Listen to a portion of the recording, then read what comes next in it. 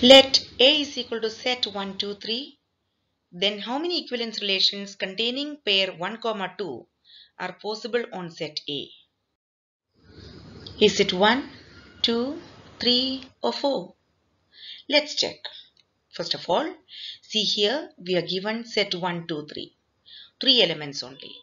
And the relation is to be defined on the set. That means from set A to set A. What is the relation from set A to set A? Let's look at the definition of relation.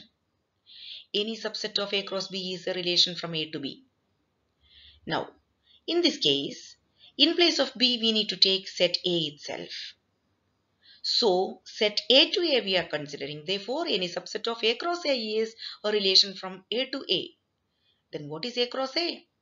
A cross A is set of all possible ordered pairs that are made using these three numbers given to us. They are 1, 1, 1, 2, 1, 3, 2, 1, 2, 2, 2, 3, 3, 1, 3, 2, 3, 3. These are the ordered pairs. 9 possible outcomes.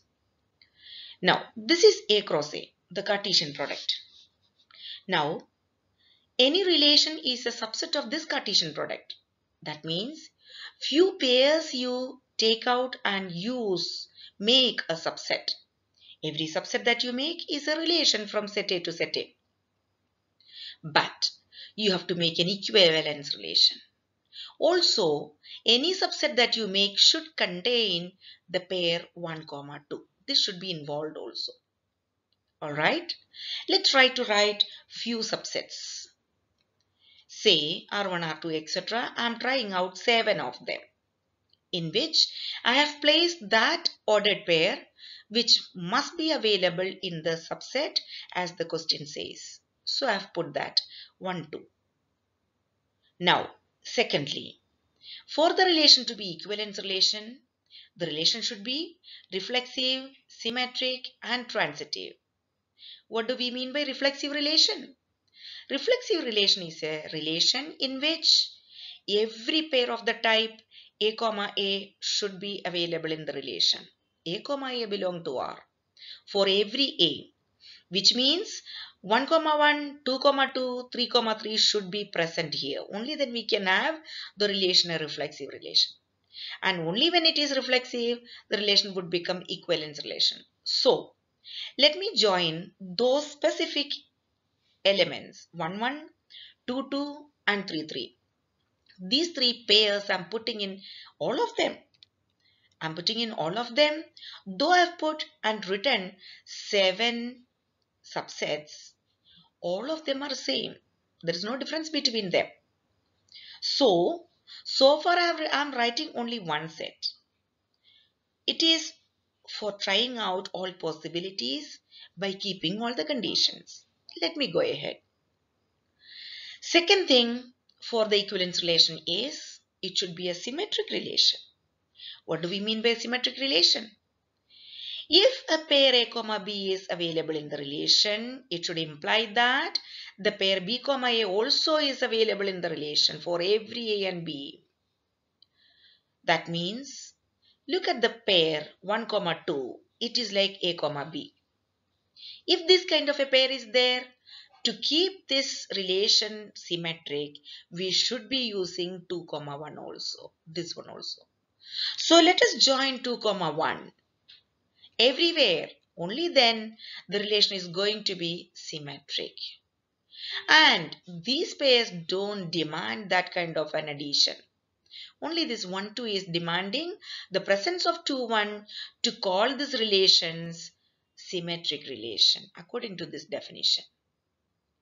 One more condition to be satisfied for the relation to be equivalence relation, that is transitive relation. And what is transitive relation? That is, whenever a pair of the type AB, BC, these two pairs are there in the relation, it should imply that A, C also belong to R. Let's see. Here, we are left with few more elements. Let's put one of them or few of them or all of them which are not used so far to make it an equivalence relation. Or you have the option of not putting any of them also, in case the set is satisfying the transitivity also. Let us check. Look, 1, 2, 2, 1. Treat it as A, B, B, C. B, 2 is same. A, B, B, C. And A is 1, C is also 1. So for it to be transitive, when 1, 2 and 2, 1 are there, 1, 1 should have been there. Yes, it is there. Good. So transitivity, this pair is following the transitivity. Let's see the other way also. Take 2, 1, 1, 2. 2, 1, 1, 2. Treat 1 as the B. 2, 1, 1, 2. A, B, B, C. So here B is 1 now. So A is 2, C is 2. That means 2, 1, 1, 2 if it is present there, 2, 2 should have been there. Yes, it is present. So with these many elements, this relation is transitive also automatically. So let us close the first one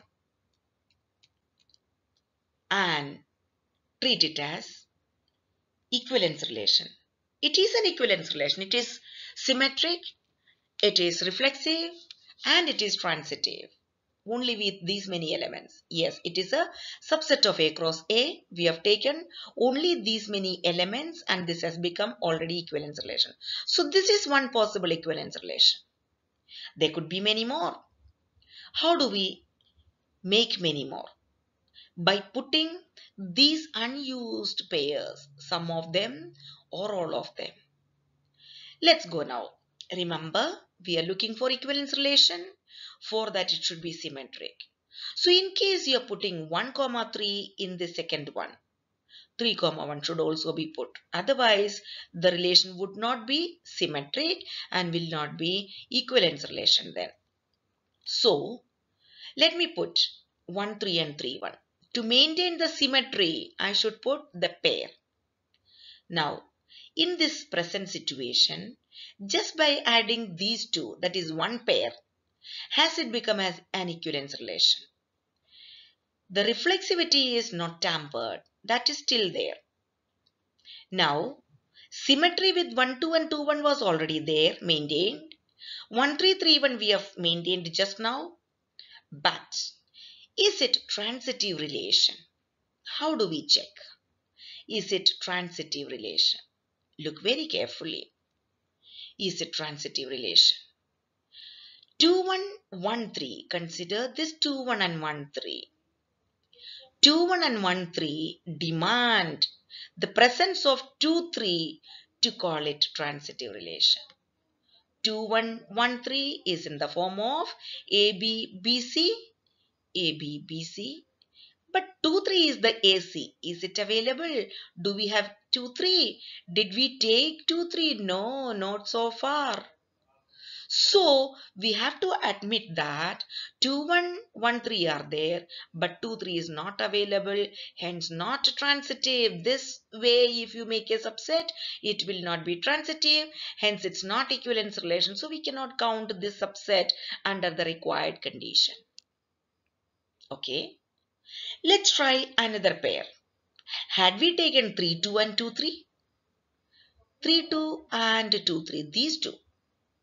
Then also almost the similar thing would have happened. Yes, the relation is symmetric, of course. Symmetry is maintained. A possibility, fine. But this again goes against the transitivity. Why? Here it is. 1, 2, 2, 3. 1, 2, 2, 3. They are in the form BC. So 1, 3 is to be there to call it transitive. We did not take 1, 3 this time. 1, 3 was taken in the previous one. Now we have not taken. So we have to admit that this also not transitive. Leave it. Now, as we have observed, these four we first put 1, 3, 3, 1 pair, not transitive. Then we put the other pair 2, 3, 3, 2, now also not transitive. But if you keep all four of them if we keep, now the transitivity is fulfilled, because here 2113, this case you consider 2113. 2113 is in the form A, B, B, C. Then 23 should have been there. Yes, 23 is this time there. Also, 3112. 3112 gives you 32 here. In fact, what happened is all four unused ones are placed now. Now it is transitive also. Hence, this example can also be counted as an equivalence relation. So, what did we do? We put one pair, we put the other pair. Then we put both pairs, that is four of them. So, this fourth case came out to be an equivalence relation. This was already an equivalence relation, one more equivalence relation. Is it any other possible ways these four pairs could be put? No. If you put only one of them 1 3 here, no point. If I put 1 3 alone, since 3 1 is not there, symmetry will not be possible. Same thing would happen if you put any one single one or any three of them. That will also not give you the symmetric relation. Hence, the remaining possibilities that we were trying, we will strike out. No more possibility. Hence, we can find only two equivalence relations in which this particular element 1, 2 is a must. So the number of equivalence relations will be 2. This is the option.